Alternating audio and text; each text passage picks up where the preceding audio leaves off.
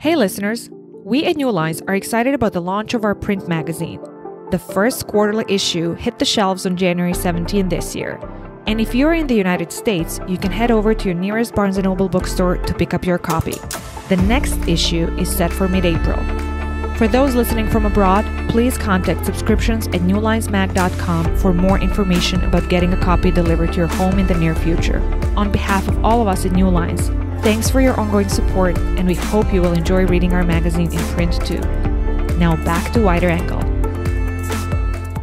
This is New Lines Magazine's Wider Angle podcast. I'm your host, Riada Asimovic Akyol. Rogers Brubaker is a distinguished professor of sociology at the University of California, Los Angeles. Brubaker has written widely on social theory, immigration, citizenship, nationalism, populism, and his most recent book is called Hyperconnectivity and Its Discontents. And we will talk about the book today and various transformations of the self and within society. I'm very pleased that you found the time to join me today, Mr. Brubaker. Welcome to Wider Angle. Thank you so much for having me. So let's start. What kind of challenges or what kind of changes and domains are you tackling in your book, Hyperconnectivity and Its Discontents? The book casts a wide net because I wanted to emphasize that digital hyperconnectivity has changed just about everything. That's why I call hyperconnectivity a total social fact, meaning that it leaves no domain of life untouched. The most obvious changes have been in the textures and rhythms of everyday life, but hyperconnectivity has also changed underlying social structures. But to be a little more specific, the book is organized around 5 domains: the self, interactions, culture, economics, and politics. So perhaps I could give a very brief preview of each of these, and then we can come back and talk about some of them in more detail. Sure. So by changes in the self, I mean changes in how we come to know the self, how we evaluate the self, how we promote the self, and how we regulate our emotions and moods. Changes in interactions, that's my second domain, have transformed all kinds of social relationships. So family relationships, friendship, dating and sexuality, and of course, professional relationships as well. And I focus in this chapter on how interactions are organized in space and time and how that has changed so profoundly. But I'm also interested in how digital interactions tend to proliferate, often leaving us feeling overburdened and struggling to keep up with the flow. I'm interested in how interactions that are digitally mediated make possible new kinds of social surveillance by friends and partners and parents. And I'm interested in how interactions are steered and shaped and partly automated by platforms and software. Looking at changes in culture, and that's my third domain, I highlight the sheer abundance of digital culture, which is thrilling, but also disorienting and a bit numbing. And I take up the question of whether digital abundance has a democratizing effect on culture. In the economic domain, that's my fourth sphere, I focus on the rise of the digital platform as a powerful new organizational form, and I consider how platforms have transformed sector after sector of social life, from lodging, transportation, commerce, to education, journalism, public debate, and many more. And I'm particularly interested in how platforms have changed the way that labor is recruited and carried out and controlled. And then finally, in the political sphere, I show how hyperconnectivity has transformed how we know the public world, how we feel about public affairs, and how we are governed, not only by the state, but also by the private tech platforms that play an increasingly important role in governing public life, even though they're private organizations. Yeah, so we will address each one of those in a little bit more detail. Let's start with digital hyperconnectivity first. What is that condition or environment, as you assert? What does that hyper in hyperconnectivity mean? How far does it all go? Sure. So what I mean by hyperconnectivity, to exaggerate only a little bit, is that everyone and everything is connected to everyone and everything else everywhere and all the time. So hyperconnectivity in this sense is a relatively recent phenomenon. It was consolidated, I would argue, only around the middle of the last decade when smartphones and social media use became nearly universal. Now, of course, digital connectivity, as opposed to what I'm calling hyperconnectivity, has a much, much longer history. It's already been 30 years, for example, that we've had web browsers. The history of network computers goes back further than that. But hyperconnectivity, for me, is something much more specific than digital connectivity and much more recent. And it involves a whole complex of things, including near universal mobile broadband connectivity, the immense infrastructure of data extraction and analysis, the incredibly rapid leaps in machine learning that have resulted from all that data, the infrastructure of cloud computing, and all the things that these developments have made possible. And it might be useful to also explain how the hyper in that hyperconnectivity, as you argue, is also about the where and when, and not just about the who and what of connectivity, right? Yes, exactly. So we tend to think first of the who and what, and the scale of that connectivity is truly staggering. So, we might think Facebook is so passé and uncool and doesn't matter anymore, but it connects 3 billion people. Mm-hmm. And WhatsApp and Instagram connect over 2 billion each. It's too obvious to say, but it's worth remembering that a billion, that is 1,000 million, is a really, really, really large number. Mm-hmm. And frictionless connectivity on that planetary scale is something radically new in human history. And it's not just people who are hyperconnected. More and more of digital connectivity, in fact, involves connections between things, and not just, say, the smart devices in our homes, but the hundreds of billions of networked sensors and tagged objects that communicate with one another without any humans in the loop. So that's the who and the what. But as you say, the hyper in hyperconnectivity is also about the where and when of connectivity. So the anytime, anywhere logic of hyperconnectivity has broken down the boundaries between previously distinct spheres of life. You could think of the boundaries between home and work, or between private and public, or work and play. But connectivity is not just anywhere and anytime, that is anywhere I want it, anytime I want it. The vision of Silicon Valley is that it should be everywhere and always. In other words, connectivity should become ambient, which means that it will be diffused throughout the environment rather than dependent on devices like smartphones as it is today. And you started talking a little bit about it in the introduction. I'm curious to hear more about the ways that hyperconnectivity has created new ways of knowing and imagining the self. And you speak about and write about different ways that we act or think. So tell us more about that. Sure. So I think self-knowledge is a universal cultural ideal. But how do we gain self-knowledge? And what does it mean to know oneself? Different cultural and religious traditions have given different answers to this question, but hyperconnectivity allows for a radically new kind of answer, in that it holds out the prospect of knowing the self through numbers rather than through words, through objective data rather than through subjective introspection, through the tracking of behavior rather than through the plumbing of the depths of the soul.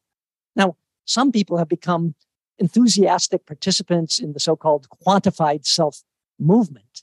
And these are people who are eager to adopt the latest self-tracking technologies. And it's truly amazing the number of different aspects of the self that can be tracked. But in a broader sense, all of us who use social media have become quantified selves. That is, whether or not we have any interest in self-tracking. This is because all activities on social media platforms are relentlessly quantified and fed back to the user in a series of numbers. And these numbers have powerful effects on how we understand ourselves and how we evaluate ourselves. So there's a lot of evidence, for example, and psychologists Jonathan Haidt has been doing very interesting work on this, that the relentless quantification on Facebook and especially Instagram may be harming the mental health of young people and of adolescent girls in particular, who are constantly comparing themselves to others on social media and feeling bad about themselves. Because they seems to be that others are having more fun or looking more attractive or getting more likes.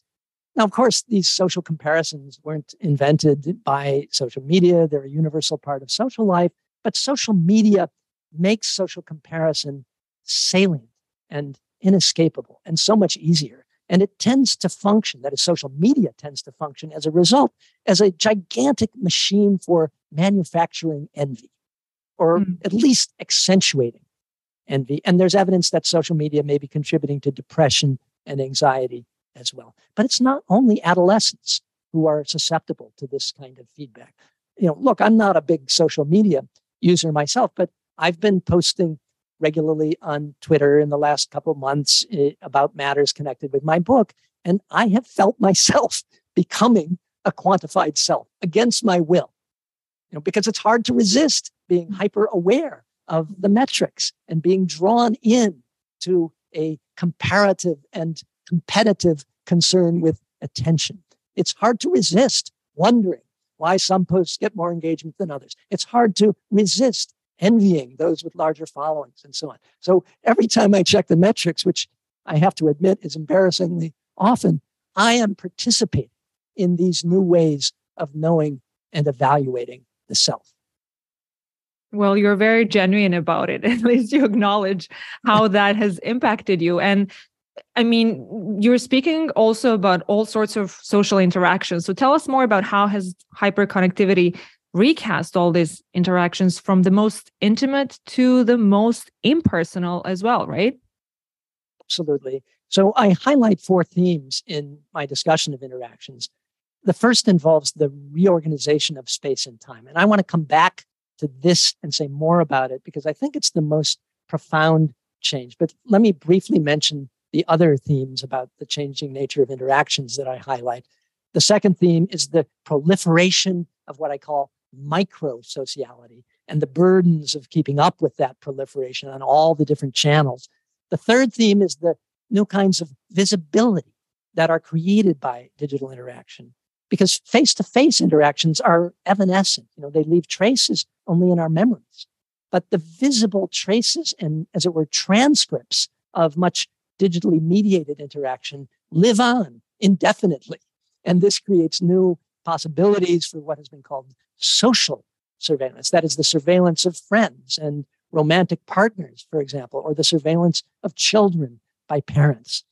And the final theme that I highlight in the chapter is how interactions are channeled, programmed, engineered, and even automated by digital platforms and software. But let me come back now and say a little more about that first theme, that is about the reorganization of space and time. Now, there's an obvious aspect of this, which is that interactions have been freed from the constraints of proximity and simultaneity. So you don't have to be in the same place with someone else, and you don't have to synchronize your activities to occur at the same time. And this makes possible the new kinds of asynchronous interactions that we have on messaging apps and social media platforms, as well as new kinds of synchronous interaction, like the conversation that you and I are having right now.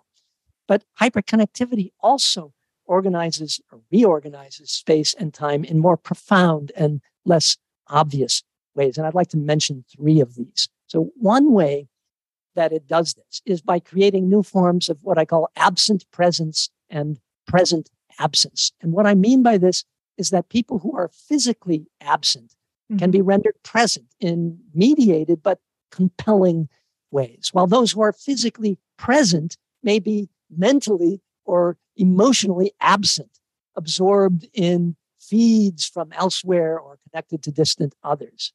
And more generally, this is the second change I want to mention, hyperconnectivity levels all distinctions of time and place. So it not only blurs the boundaries between home and the outside world and between working and non-working time, it erodes all spatial and temporal boundaries. And the result is that there's no longer a time and a place for everything, right? Institutional time, institutionally defined places and times give way to individually negotiated spatial and temporal arrangements. And that may be seen as a kind of freedom, but it also may be experienced as a kind of burden. And the final theme I want to highlight in this connection is the fragmentation of time. Mm-hmm. So digital activities are easy to break up into multiple temporal fragments. This means that we can pack small bits of digital activity into even the smallest nooks and crannies of otherwise empty time. So time on an elevator, for example, or time between sets at the gym, or time at a stoplight. They become occasions for sending a text or watching a TikTok. Now, you might think that effectively and efficiently packing bits of digital activity into available slots of empty or underutilized time would somehow save us time. It would relieve time pressure elsewhere. But it doesn't seem to work that way in practice, because the frictionless convenience of digital activity and our habits of multitasking lead us to undertake more and more activities per unit of time. So time pressures end up intensifying rather than diminishing under hyperconnectivity. And technology that should, in principle, save us time leaves us feeling more harried than ever. I'm nodding with approval, not sure whether I feel better that it's not just me because I feel seen, that it's not just that I feel a little bit less guilty about this, or that it is so overwhelmingly frightening in terms of how you describe it. But it's absolutely accurate. And when we speak, for example, about hyperconnectivity of culture or for culture, you argue that the enthusiasm about digital culture remains vibrant, in contrast with some more disappointment with political and economic ramifications for hyperconnectivity. Tell me a little bit about these ramifications for culture of hyperconnectivity. There's absolutely been a big disappointment in the way hyperconnectivity has played out in the economic and the political sphere. So just to briefly mention that, in the economic sphere, the enthusiasm of a decade ago about things like the sharing economy has given way to a much more sober and critical evaluation of what some people call platform capitalism or surveillance capitalism. And it's given way to a concern with the enormous and largely unaccountable power of the great tech platforms. And indeed, more recently, even since I finished writing the book, enthusiasm about the utopian possibilities of cryptocurrency and blockchain technology has also been dashed. And then in the political sphere, meanwhile, the dream of digital democracy has given way to nightmares of digital polarization and digital authoritarianism. But in the sphere of culture, there's still quite a lot of enthusiasm about hyperconnectivity, as you say. And that enthusiasm is focused on three things. First, there's excitement about the sheer abundance of digital culture. And that's totally understandable. I share that excitement. It's thrilling to have an infinitely rich world of cultural products at my fingertips, anytime and anywhere.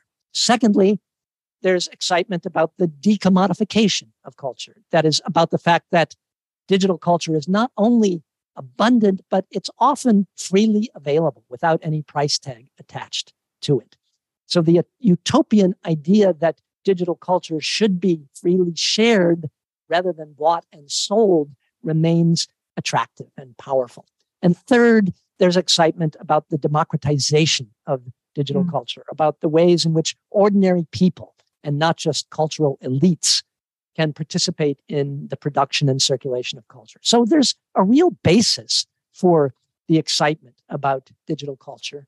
But at the same time, we need to look critically at celebratory accounts of abundance and decommodification and democratization. So let's think for a moment about digital cultural abundance.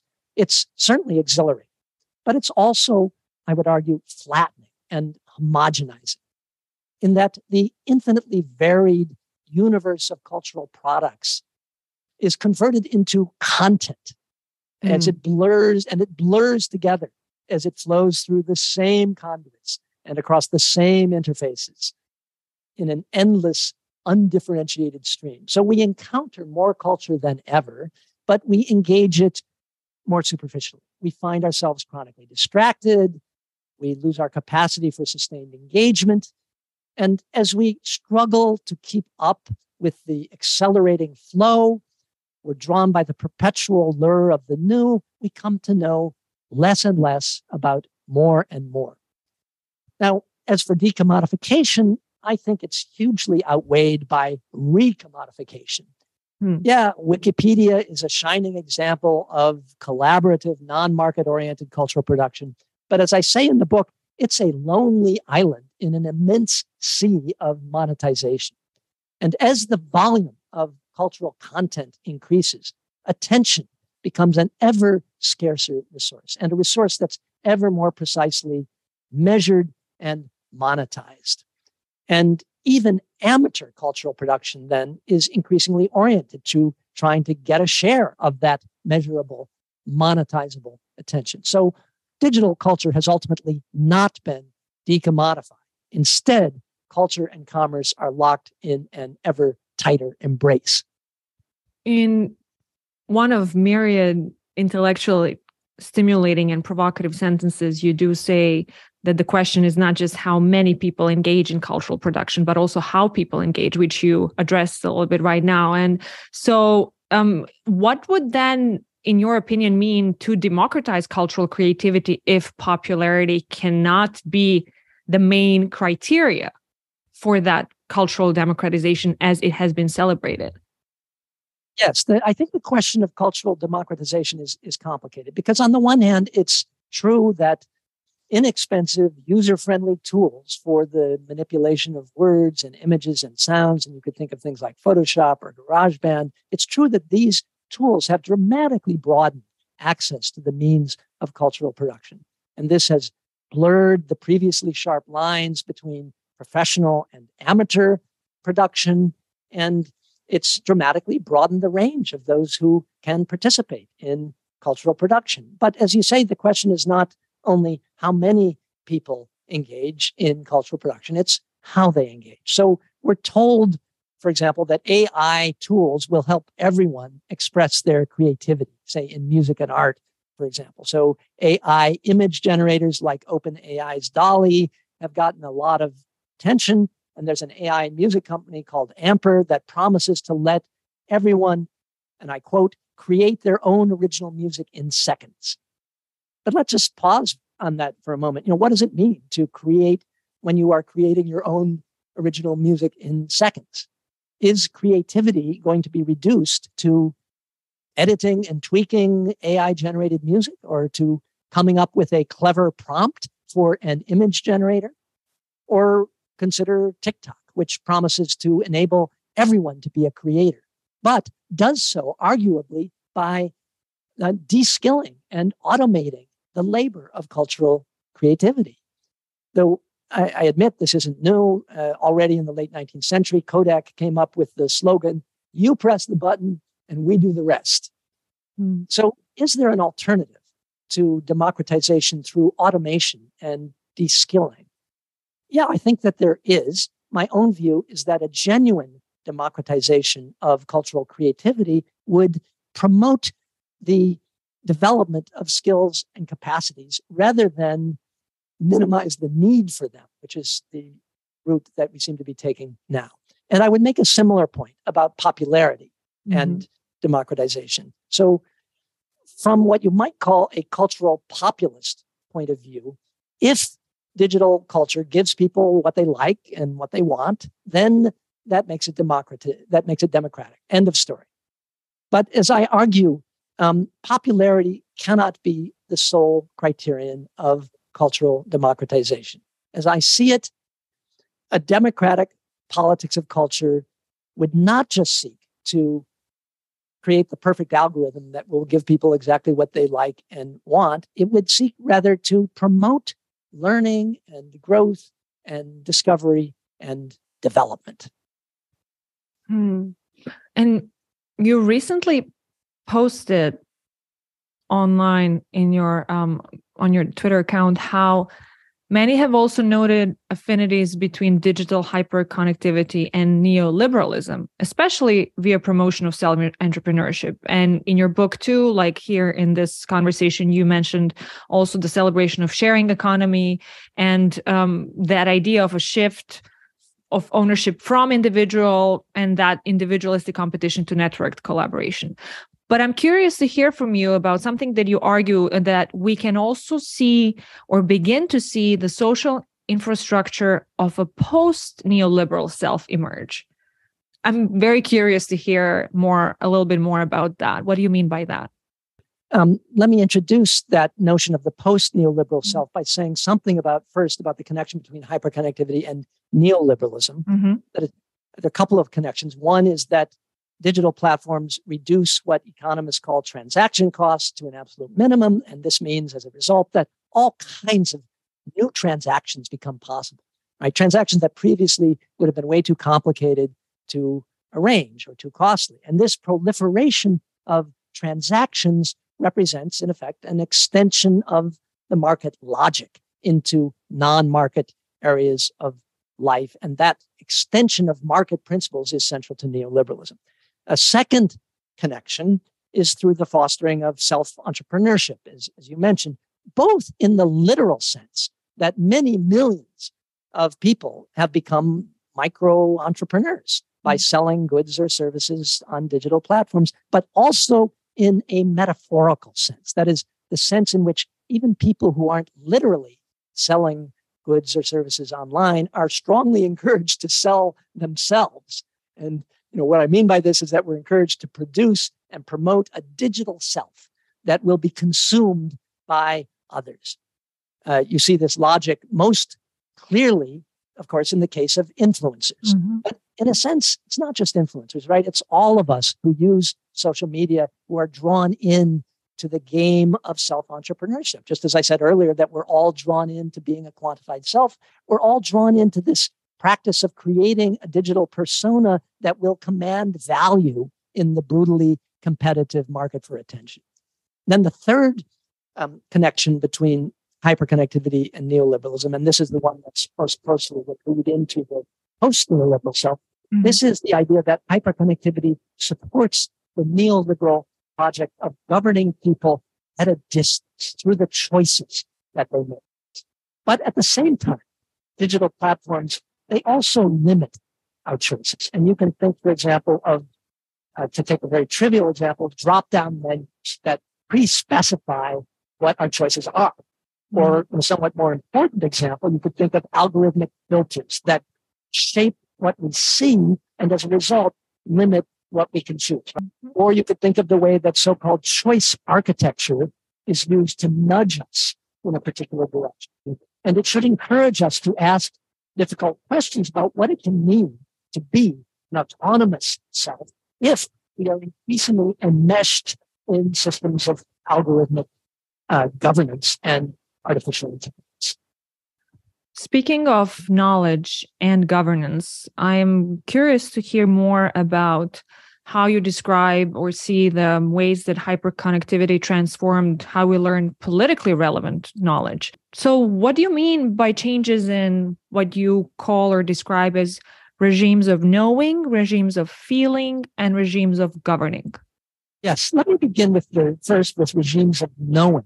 Most discussions of the relation between knowledge and politics focus on misinformation. That's a key topic, but I wanted to think more broadly about how hyperconnectivity has transformed what we know about the public world and how we know, right? Or how we think we know it. And I focus on what I call the decline of a shared public world, a world in which there used to be a sense of a shared reality, even though people, of course, had very different ideas about what to do about that shared reality.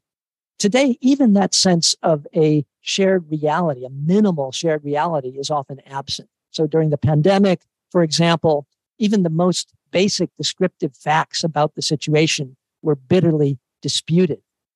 Now, obviously, bitter disputes are nothing new, but the digital knowledge landscape makes it so much easier for people to construct and inhabit radically different public worlds, each one fortified with its own inexhaustible supply of easily accessible online evidence. And I should say, for those on the audio feed, I'm using the word evidence in scare quotes because what counts as evidence to me may not count as evidence to you. But it's not just ways of knowing the public world that have changed. It's also ways of feeling. And I focus here on the mobilization of moral outrage.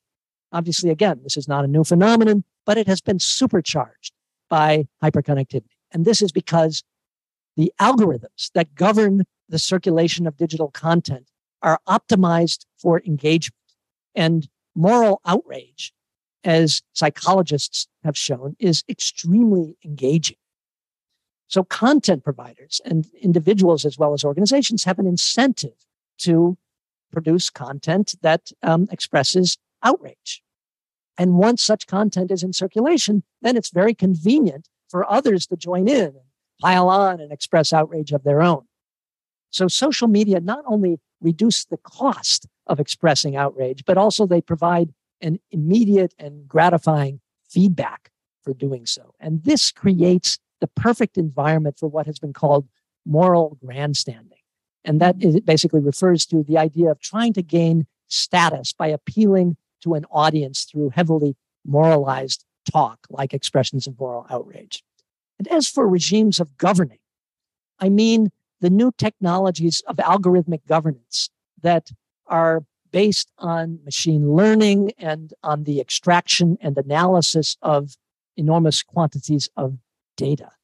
And I distinguish here between governance and governments in that algorithmic governance is, yes, it's used by government agencies. So some examples would be the use of predictive algorithms to guide decisions by judges or social workers or police departments. But algorithmic governance is even more developed in the private sector by the great tech platforms themselves. And even though they're private companies, they're deeply involved in the governance of public life. And the most crucial respect in which that is true is that the proprietary and opaque algorithms govern who sees what and who can say what in the digital public sphere. So those algorithms govern who sees what because they determine what shows up in our feeds or what shows up in response to our search queries. And they govern who can say what through their policies and practices of content moderation. So as a result, private platforms enjoy enormous and really unchecked power over public discussion. It's really interesting how listening to you reminds me of in parts of a similar conversation with the mathematician Cathy O'Neill, who wrote a book, Shame Machine. And you mentioned manufacture of envy a couple of minutes ago and manufacture of moral rage. And we spoke about manufacture of shame and how digital platforms have made that explode in a way and the transformations that it had caused in the society, which are ongoing. But I'm curious, so you think that participatory democratic promise has not been as materialized as it has been greatly exaggerated, right? So I think that's correct. I would make here a similar point about the democratization of politics to what I said about the democratization of culture. So hyperconnectivity has opened up new avenues of participation in the political sphere, just as in the cultural sphere. And as a result, a much broader range of people are participating in public conversations, just as a much broader range of people are participating in the production and circulation of culture. But in both cases, what matters for democratization is not just how many people participate, but again, how they participate. And the trouble with hyperconnectivity in the political sphere is that it makes certain kinds of participation really easy, but it makes other kinds of participation that really are important for democracy really hard. So digital platforms make it super easy to sign a petition or join a pile-on or express outrage, and they make it easy to organize and coordinate protests. But these platforms make it hard, maybe even impossible, to discuss complex issues in a nuanced way, right? Or make it very hard to craft compromises or very hard to build durable organizations as opposed to a one-time street demonstration. So on balance, I would indeed say that the participatory democratic promise of hyperconnectivity has not been realized because democracy requires deliberation. And hyperconnectivity has been really terrible for deliberation. And democracy, I would add, also requires trust in institutions. And hyperconnectivity has accelerated the erosion of trust. Tell us, when did you write this book? And I'm asking this because I'm curious to learn how have all these changes accelerated during the pandemic, or how did the COVID-19 pandemic affect all these transformations that you're talking about? Yeah, absolutely. So I started the book just before the pandemic. And then, the pandemic changed everything. I started working on other things. I didn't even go back to it for a year. And then I realized, of course, that the pandemic made the book project more relevant than ever. Right? So I like to say that hyperconnectivity prepared us for the pandemic, but the pandemic has prepared us for an even more digitally hyperconnected future. Hyperconnectivity prepared us for the pandemic in the sense that the pre-existing digital infrastructure is what made the sudden pivot to online everything possible, right? No pre-existing infrastructure, lockdowns would have been unthinkable, right? So suddenly we pivot to online work, except for the so-called essential workers, online schooling, online shopping, online therapy, online religion, online entertainment, online sociability, and so on. This incredibly rapid shift, basically from one day to the next, was possible only because a massive, pre-existing, sophisticated digital infrastructure was already in place. And indeed, many people already before the pandemic had been living in a kind of their own little digital quarantines, right? Never going out because of everything you could do online. But the pandemic didn't just showcase the existing digital infrastructure. It provided a golden opportunity. There's this expression, a crisis is a terrible thing to waste. And the big tech platforms didn't want to waste this crisis. They wanted to use it as an opportunity to reimagine the digital future. So as Naomi Klein, the theorist of disaster capitalism, put it, somewhat hyperbolically, the tech giants were using the pandemic as a living laboratory to work out and test their vision for a permanent, I quote here, a permanent and highly profitable no-touch future. Okay, that's a bit of an exaggeration, but more concretely, the pandemic was indeed a breakthrough moment, for example, in the educational technology, so-called ed tech sector. Ed tech had been gaining ground long before the pandemic, but the pandemic was an extraordinary opportunity for tech platforms to make themselves indispensable by providing key infrastructural services at every level of education, in every phase of education. The platforms were able to move quickly. They could offer free tools very quickly on a huge scale to assure that emergency need for continuity and instruction. But this left them well positioned then to promote their own vision of the future of education, a future of personalized or hyper-personalized and soon AI-assisted digital instruction, a future of surveillance-intensive tracking, and so on. They had been pushing that before the pandemic, but there was a lot of skepticism about tracking and privacy and so on. And suddenly this becomes, a much more plausible vision of the future. And the pandemic provided a similar golden opportunity for digital initiatives in the sphere of medicine and public health and the sphere of entertainment, with new forms of so-called digital liveness, the sphere of remote work, of course. And then on a grander scale, the pandemic gave new impetus to attempts to reimagine social life in its entirety, in part through this idea of the metaverse, understood as some kind of all-encompassing virtual or digitally augmented space in which all kinds of activities could be carried out: work, social, leisure, and so on. Now, there was a lot of hype around the metaverse in 2021. That hype has died down. Hype moves on to new subjects. But with Facebook committing to invest $10 billion a year in this area, and with many other tech companies investing heavily in their own visions of the metaverse, it seems clear that virtual reality and augmented reality technologies will indeed play an increasingly important role in our lives in the relatively near future. And the pandemic helped make that plausible.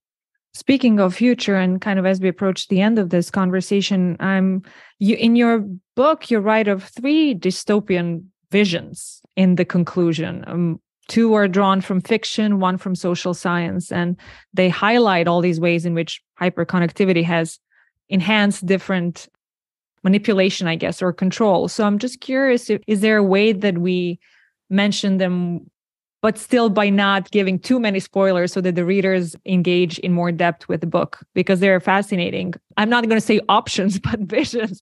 As you say, I take two of these dystopian visions from the classics of 20th century fiction, Orwell's 1984 and Huxley's Brave New World. Now, both of these are visions of dictatorship. But as the media theorist and cultural critic Neil Postman argued, they're very different visions. So Orwell's vision is a brutal dictatorship, a dictatorship of fear. Huxley's vision is kind of a gentle dictatorship, a dictatorship that's based on distractions and abundance and all kinds of nice things and so on, conditioning, pleasure. Postman was writing in 1985, and that was a moment when the cultural and political landscape was dominated by television. And his point was that Huxley's vision of the gentle dictatorship was more relevant than Orwell's. Now, in today's context of ubiquitous digital surveillance, there's been a resurgence of interest in Orwell. But still, Orwell's grim vision, which was formed very profoundly by his response to the mid-20th century totalitarian regimes, has limited relevance today, since today's systems of surveillance, even though they're much more pervasive and much more sophisticated than anything that Orwell could have imagined, yet they're configured in very different ways, and they're employed for very different purposes. Whereas Huxley's Brave New World, by contrast, doesn't have much to say about surveillance, but its emphasis on a ceaseless flow of immediate gratifications, engrossing experiences, and compelling distractions remains very relevant today. I mean, that sounds like a picture of the metaverse, right? As it's described. Huxley worried that a really efficient dictatorship in the future would not even need to rely on coercion, because it could make its subjects love their servitude. That's his phrase, through conditioning and drugs and distractions. So both 1984 and Brave New World focus on the state. But the third dystopian vision that I discuss is not driven by the state. It's driven by an economic logic. And I take this vision, as you say, not from fiction, but from Shoshana Zuboff's recent book, Surveillance Capitalism.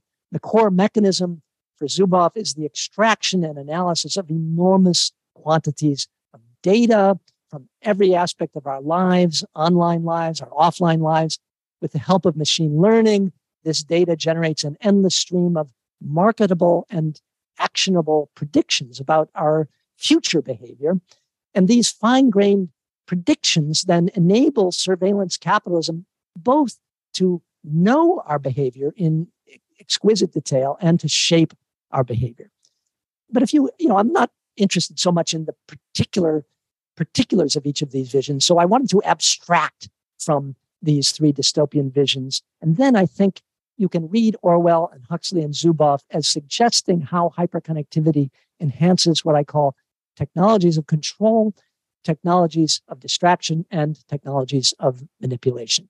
So it enhances technologies of control by creating an infrastructure for unilateral and authoritarian modes of governance, both public and private. And I don't mean to say that, therefore, all connectivity is used for that purpose, but just that it's very useful for that purpose. So if you want to have very efficient means of control, this provides an immensely useful infrastructure for that. Hyperconnectivity enhances technologies of distraction by providing an infrastructure for capturing and diverting and holding our attention.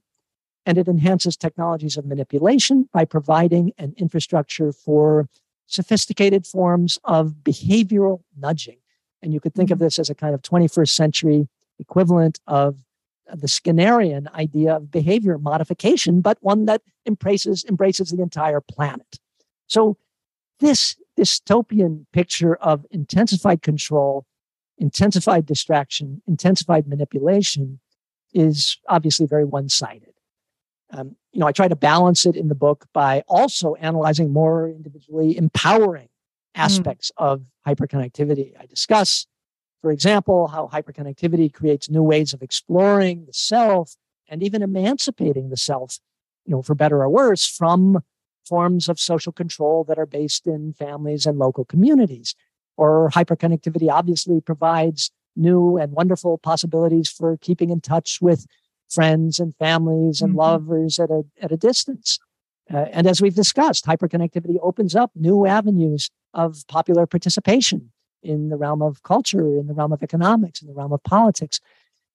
But even though hyperconnectivity has empowered individuals in these respects and in other respects, I think it has more powerfully and more profoundly empowered organizations, and precisely those organizations that are in a position to extract and analyze data on an enormous scale. So, thinking back a few decades, in its early phases, digital connectivity, before hyperconnectivity, digital connectivity probably contributed to the decentralization and dispersion of power. But the transition to hyperconnectivity about a decade ago brought about an immense reconcentration and re-centralization of power. So yeah, in the end, my account is a fairly pessimistic one. You mentioned the word prediction. And so as the last question of the conversation, without obviously being able to predict what will happen, as I ask each one of my guests about the wider angle of this work. And when we speak about significance of hyperconnectivity, obviously we're speaking about such an over-encompassing, not just technological aspect. So tell us maybe about some avenues of thinking that we can use to talk about what our digital future might look like in all its in all encompassing terms. Well, as we've discussed, my book indeed adopts a kind of wide angle lens. So, instead of focusing in depth on a single issue, I've tried to sketch the big picture by treating hyperconnectivity as a total social fact that has transformed every sphere of life. So in a sense, our whole conversation has, in a sense, had a pretty wide angle, and I think we've covered a lot of ground. As for predictions, sociologists are not very good at making predictions, so I won't venture any here. But perhaps a point worth emphasizing in closing is that I think we need to think closely about the choices that we as a society want to make going forward to establish the frameworks within which new kinds of digital technologies will enter our lives. And I'm talking here about public choices, not about the private choices that we make as individuals about how we want to engage with digital technologies, though those private choices are also quite important. And I want to emphasize the word choices, since we sometimes hear that we have no choice when it comes to new technologies. I don't think this is true. And I think that the discourse of technological inevitabilism, as it's sometimes called, or technological determinism, is actually quite harmful. Because, as I emphasize, hyperconnectivity is not just a technological fact. It's a complex socio-technical phenomenon. And that complexity means that hyperconnectivity is not destined, it's not fated to be organized in any one particular way. One example of that, so the ecosystem of hyperconnectivity that we inhabit today could have been configured differently at key junctures in the past, and it could be configured differently in the future. So, for example, advertising did not have to become the basic business model of the internet. You could have put in place strict privacy protections that would have banned the long-term storage of behavioral data, and then, as a result, limited the reach of something like behavioral micro-targeting. And this, in turn, would have removed a key incentive for these immense investments in surveillance and data extraction that were needed precisely in order to pursue the holy grail of ever more effective targeted advertising. So, what about going forward? Looking forward, do we want to say fatalistically, you have no privacy, get used to it? Or do we want to limit, for example, the circumstances in which facial recognition technologies can be used or other technologies? Do we want to say fatalistically, that there's nothing we can do about the degraded digital public sphere? Or, as Ethan Zuckerman and others have suggested, do we want to try to develop new forms of digital media and digital infrastructure that actually could serve public rather than private purposes? Do we want to say fatalistically that generative AI like ChatGPT and its more powerful successors, which are just around the corner, will change everything, but there's nothing we can do about it except try to play catch up down the road? Or do we try to ensure early on, that means right now, the transparency, the accountability, the fairness in the workings of ChatGPT and other generative AI? In our deeply polarized environment, will it be possible to construct a public digital infrastructure that might actually support rather than undermine a democratic public sphere? Can the private platforms that organize so much of our lives be made more accountable to public goals? I don't know the answers, but I do know that these questions are ones that we can't afford to neglect. So many questions, and we're speaking of ongoing complex transformations in fluid states. So I appreciate your time. Thank you so much, Rogers Brubaker, for joining me at Wider Angle and sharing your insight with us. Thank you so much for having me. It's been a real pleasure. And for all of you in the audience, stay tuned for more conversations with people from all over the globe. Have a good day. Bye. Thank you all for joining us. You listened to New Lies Magazine's Wider Angle podcast. If you enjoyed this episode, please subscribe to Wider Angle and get in touch at podcast@newliesmag.com. This episode was produced by your host, Riada Asimovic Akyol. Visit our website to find more resources and information, and stay tuned for new conversation next Wednesday.